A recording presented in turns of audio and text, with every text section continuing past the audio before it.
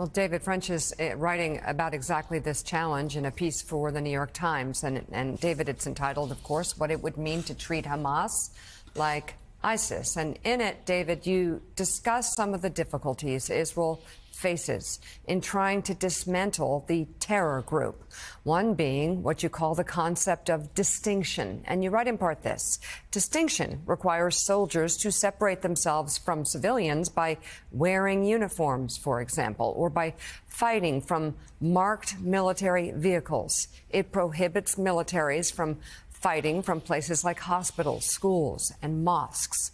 Hamas disregards the principle of distinction. Its fighters take aim from civilian buildings while wearing civilian clothes and using civilian vehicles. This presents an attacking military with serious targeting problems. It is easy to identify, say, an armored personnel carrier as a military vehicle.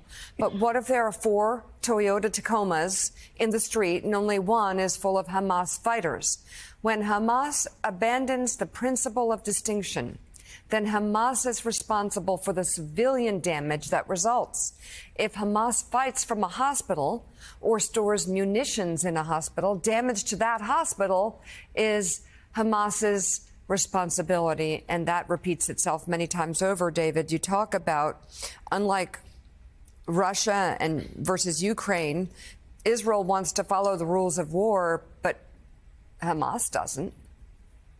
Right. Hamas is one of their tactics is not to follow the rules of war. The reality of Hamas is that they use civilians as a military asset. In other words, the presence of civilians they use as a protective means, so that when Israeli troops or when Israeli armored vehicles go into a street, often the Israelis will have to take and receive the first shot to know where Hamas is. And I compared this to the challenge that Iraqi and American forces faced in Mosul in 2016. They began to retake it from ISIS. And that took more than 100,000 troops 9 months to clear the city of Mosul. And sadly, thousands of civilians died because ISIS treated civilians the same way that Hamas treats civilians. And those deaths were ISIS's responsibility.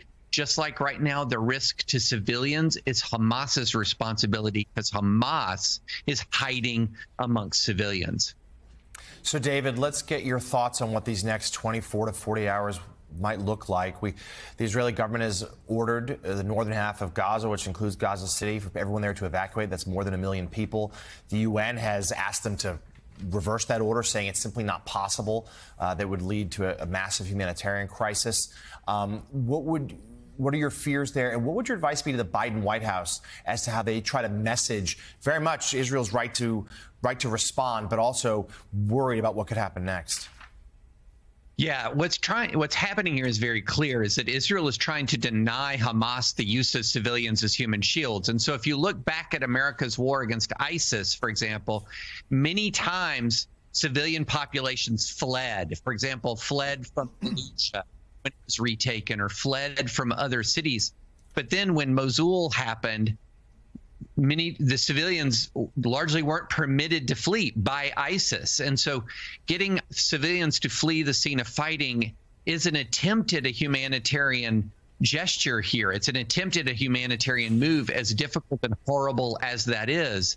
Because what is also difficult and horrible is fighting block by block in a city where civilians are kept there, essentially as prisoners, for example, by ISIS in Mosul or by Hamas in Gaza. So there's no good option here once Hamas embeds itself in a civilian population. What that order is trying to do is to get civilians out of the zone of fighting, as has happened in other cities in the Middle East at other times. But it is so incredibly difficult. And again, this is because of what Hamas has done. It is because Hamas embeds itself in the civilian population and essentially says, come and get us. That's what ISIS did in Mosul, and the U.S. military with its Iraqi allies did, in fact, go and get ISIS and fought them block by block, street by street, until ISIS was ultimately defeated.